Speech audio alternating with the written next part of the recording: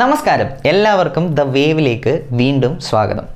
ഇന്ന് ഞങ്ങളിവിടെ ഒരു ക്ലാസിക് മൂവി റീവിസിറ്റ് ആണ് ചെയ്യാൻ ആഗ്രഹിക്കുന്നത്.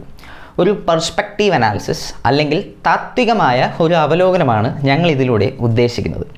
തുടർന്നും ഇതുപോലെ നമുക്ക് പ്രിയപ്പെട്ട കുറേ പഴയ മലയാള സിനിമകളിലേക്ക് ഒരു തിരിഞ്ഞുനോട്ടം നടത്താനും ഞങ്ങൾ ആഗ്രഹിക്കുന്നു.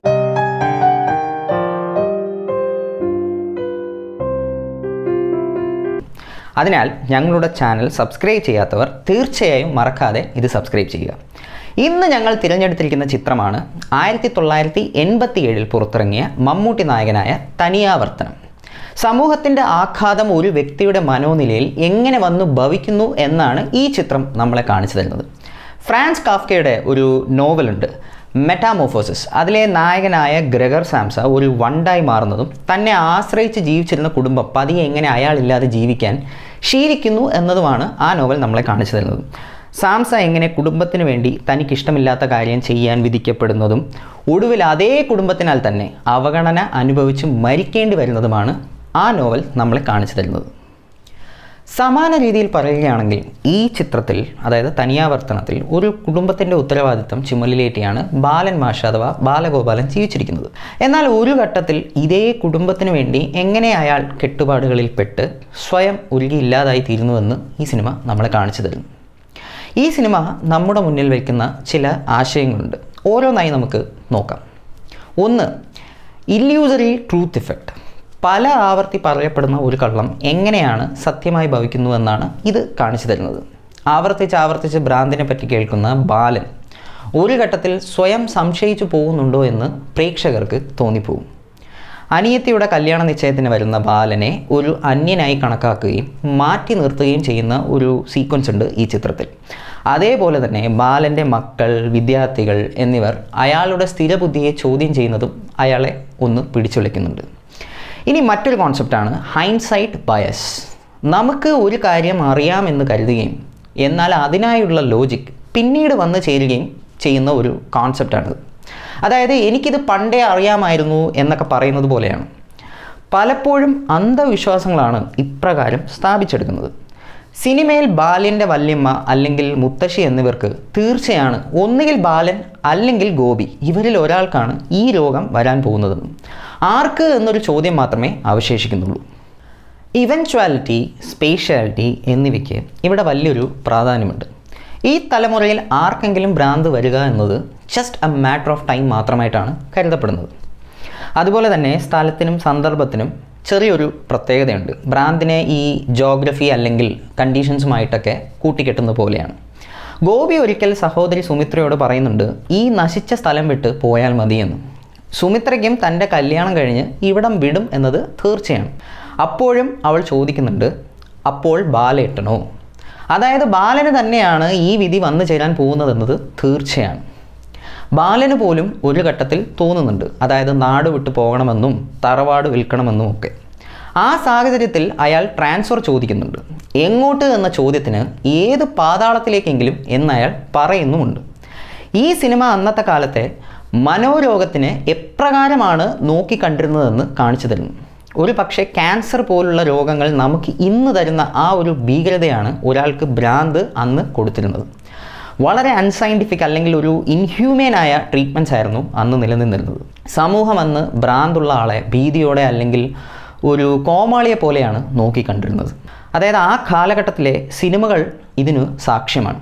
ഉദാഹരണത്തിന് മാനസിക വിഭ്രാന്തിയുള്ള ഉള്ളടക്കം സിനിമയിലെ ജഗതി നമ്മളെ ചിരിപ്പിക്കുമ്പോൾ സതയം, മണിച്ചിത്രത്താഴ് എന്നീ സിനിമകൾ മനോരകം നമ്മളെ ഭീതിപ്പെടുത്തുന്നുണ്ട്. എന്നാൽ ഇതേ മണിച്ചിത്രത്താഴിൽ കുതിരവട്ടം പപ്പു ചെയ്ത റോൾ വീണ്ടും ഇതിൻ്റെ ഒരു ഹാസ്യവൽക്കരണമാണ്. ഇത് ഒരു കാലഘട്ടത്തിൻ്റെ മുൻവിധികളാണ്. തിരിച്ച് നമ്മൾ ഈ ചിത്രത്തിലേക്ക് വരുമ്പോഴും ഇത്തരത്തിലൊരു ഘട്ടത്തിൽ സുമിത്ര ചങ്ങലയിൽ കിടക്കുന്ന ശ്രീധരൻ മാമയ്ക്ക് എങ്ങനെയാണ് ഇത്ര നന്നായി പാടാൻ കഴിയുന്നത് എന്ന് ആശ്ചര്യപ്പെടുന്നുണ്ട്. അതായത് ഭ്രാന്തുള്ള ഒരാൾ ഒരിക്കലും ചെയ്യുമെന്ന് കരുതാത്ത ഒരു പ്രവൃത്തി. അതുപോലെ ബാലൻ്റെ ജീവിതം മാറി മറിയുന്നതും ഇതുപോലൊരു ദുസ്വപ്നത്തിലൂടെയാണ്. ബാലൻ ആ സ്വപ്നത്തിൽ തറവാട്ടിലെ ദേവിയെയും ശ്രീധരൻ മാമയും കണ്ട് ഞെട്ടി എഴുന്നേൽക്കുന്നുണ്ട്. തുടർന്ന് അതിനെപ്പറ്റി പ്രശ്നം വയ്ക്കുന്നുണ്ട്. ഈ ദുസ്വപ്നത്തെപ്പറ്റി സിഗ്മണ്ട് ഫ്രോയിഡ് അടക്കമുള്ള മനഃശാസ്ത്രജ്ഞർ പറയുന്നത് എന്താണെന്നാൽ, ഇത്തരത്തിൽ പുറത്തു വരുന്നത് പലപ്പോഴും നമ്മുടെ ചിന്തകളും ഭീതികളും ഒക്കെയാണെന്നാണ്. ബാലൻ ഇതിനെപ്പറ്റി ചിലപ്പോൾ മുൻപ് തന്നെ ചിന്തിച്ചിട്ടുണ്ടാകാം. അയാൾക്ക് തൻ്റെ വിധിയെപ്പറ്റി ഭയവും ഉണ്ടാകാം. ഇത്തരത്തിൽ അയാളുടെ സബ് കോൺഷ്യസിൽ ഉറച്ചു പോയതാകാം സ്വപ്നമായി ചിലപ്പോൾ പുറത്തു വന്നത്. ഉത്തരവാദിത്തം, സ്നേഹം, കടമ തുടങ്ങിയ കാര്യങ്ങളുടെ കെട്ടുപാടുകളിൽ മനുഷ്യൻ പെട്ടുപോകുന്നത് എങ്ങനെയാണെന്ന് ഈ സിനിമ നമ്മളെ കാണിച്ചു തരുന്നുണ്ട്.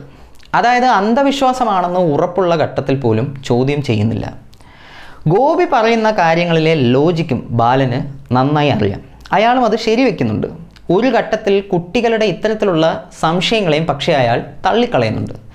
എന്നിട്ടും സ്നേഹത്തിൻ്റെ അല്ലെങ്കിൽ കടമയുടെ പേരിൽ വീട്ടുകാർക്ക് വേണ്ടി നിൽക്കുന്ന ബാലൻ തന്നെ ഒടുവിൽ അവരുടെ ചെയ്തികളുടെയും വിശ്വാസങ്ങളുടെയും ഇരയായി വീണുപോകുന്നു. ഇതൊന്നും വളരെ പ്രസക്തമാണ്. കാരണം ജാതകം, ജാതി തുടങ്ങിയ കാര്യങ്ങളിൽ വിശ്വാസം ഇല്ലാതെ ഇരുന്നിട്ടും വീട്ടുകാരുടെ തൃപ്തിക്ക് വേണ്ടി തനിക്ക് പ്രിയപ്പെട്ടവരെ ഉപേക്ഷിച്ചവരാണ് ഇക്കാലത്തെ ബാലന്മാർ. ഒരു പക്ഷേ തനിക്ക് വേണ്ടത് മാറ്റിവെച്ച് സമൂഹത്തിനും കുടുംബത്തിനും വേണ്ടി ജീവിക്കുന്നവർക്ക് ഇന്നും വന്നു ഭവിക്കുന്നത് ഇതുപോലുള്ള ദുരന്തങ്ങളാണ്. You don't change the society will change you. ഒരുപാട് പുരസ്കാരങ്ങൾ വിജയിച്ച ഒരു സിനിമയാണ് തനിയാവർത്തനം. Best screen play, best supporting actor and actress എന്നീ സംസ്ഥാന പുരസ്കാരങ്ങളും മികച്ച നടനുള്ള ഫിലിംഫെയർ അവാർഡും അന്ന് മമ്മൂട്ടിക്ക് ലഭിച്ചു. അദ്ദേഹത്തെ സംബന്ധിച്ച് വളരെ പ്രധാനപ്പെട്ട ഒരു സിനിമയാണ് തനിയാവർത്തനം.